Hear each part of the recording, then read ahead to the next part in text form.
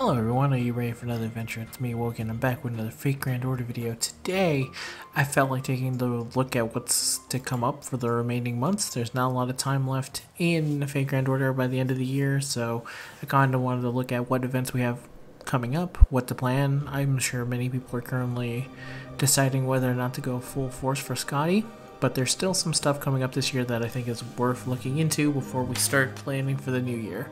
So that's going to be today's video. I hope you like it. If you do, can you leave a like, comment, tell me what you're planning, your rest of your year plans.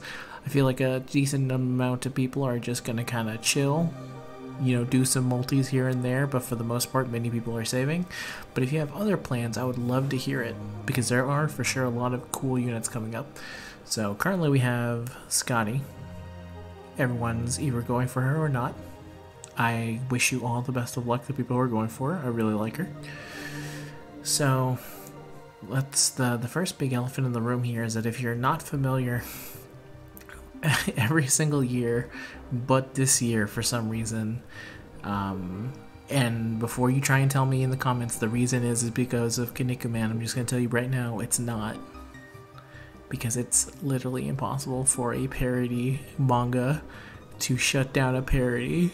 It is the most illogical thing. The only people who make that argument are people who don't know Kinnikuman. But this is the year where there's no 2 Christmas reruns. I've actually been meaning to do a video on this for years, and I think this is the year I finally do it because it's getting really annoying. Everyone blaming Kinnikuman for something that is clearly not his fault. But yeah, usually every year there's a rerun. This year, there's no rerun of Samba Quetz, so if you missed her, you missed her. I don't think NA will run her. They could. It's better for them to run her than to have what it amounts to a dead month. This entire month is dead. It's unbelievably dead.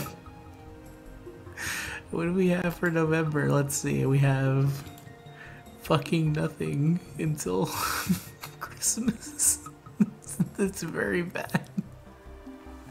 Hunting Quest lasts you a week, but it's looking like a dead month unless they decide to release Samba Quetz, which they probably won't do. But on Christmas itself, here's the unit that comes with it on the summon campaign.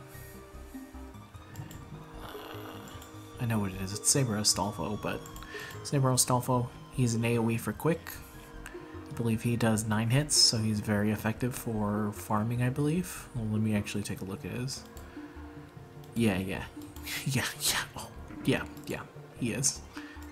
Don't worry about that, he is.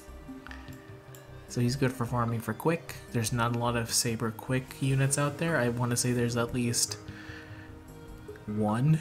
I think it's like Caesar and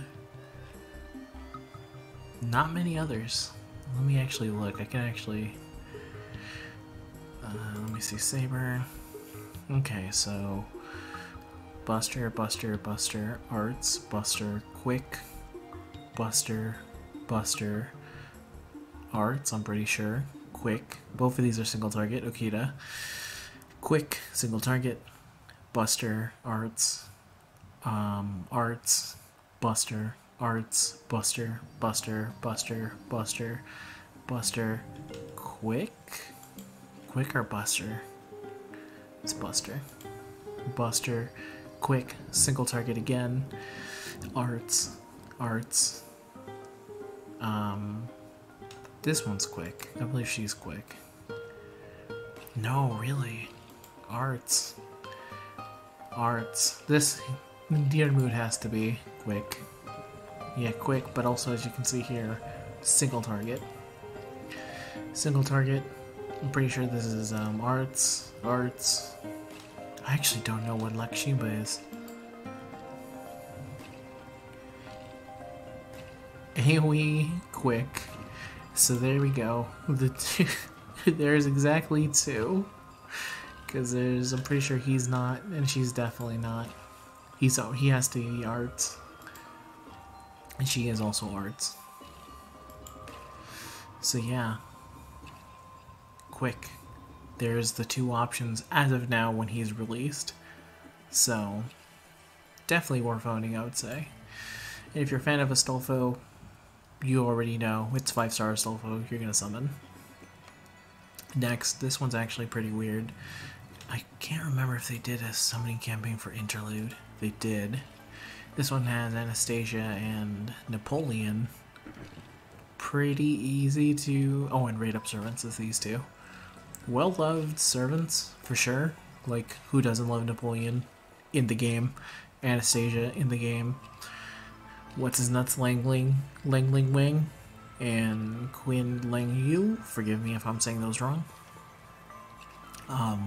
Totally, people love them, but for the most part, they're not limited, so you don't really have to summon on this one, even if you, unless you badly want them, of course. In which case, go with God. The Atlantis pre-release campaign. Let me see.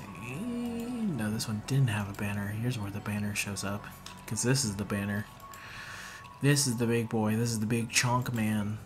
That is the final big unit. I think for this year I said that there were 5 units that were really big and easily worth owning because of how much they break the game. He's definitely one of them. Super Orion is... Look at this. First of all, he has a single target, not a self-target. It's a buff to himself. Arts. 3 Buster.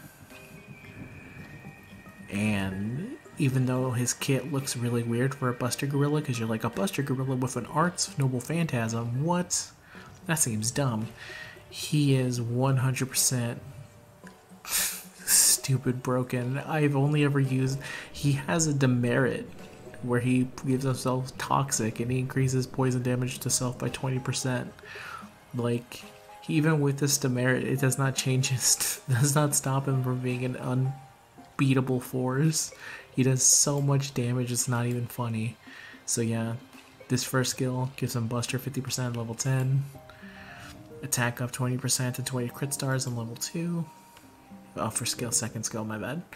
And then this final move, increase own critical star absorption, grant self on attack activated buff for 3 attacks, 3 turns. Increase on crit damage for 1 turn when attacking with a Buster card. Activates first.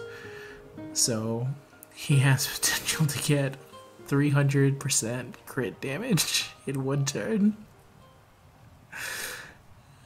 Oh, it's so dumb. And then his absorption is 500%, so he's getting them crit stars and he's going to be critting like crazy.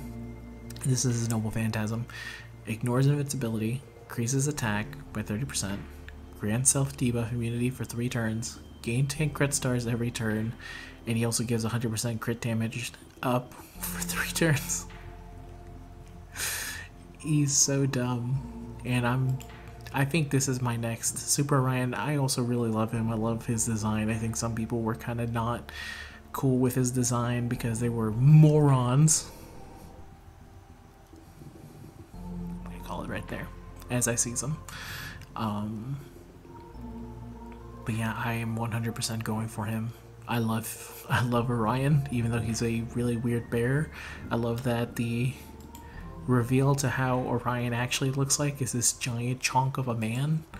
So I absolutely love him, and I think this is going to be the last banner that I summon on this year before New Year starts off. And of course here's the... Yeah, and this is the last big banner, because the next thing is like the Achilles rerun banner, and then we got New Year's. And then New Year's, we got this. And this is an entire... I have to think about... There's a lot to think about this year. It all boils down to one specific day. This one. With her. But for now, that's the end of today's video, everyone. I hope you enjoyed it. There's not much left to the year, but if you're curious about what's coming up, I think the big one is Super Orion, for fans who love big buff men, and for those who love small petite men, there's Astolfo. So, unfortunately, there's not a lot for November.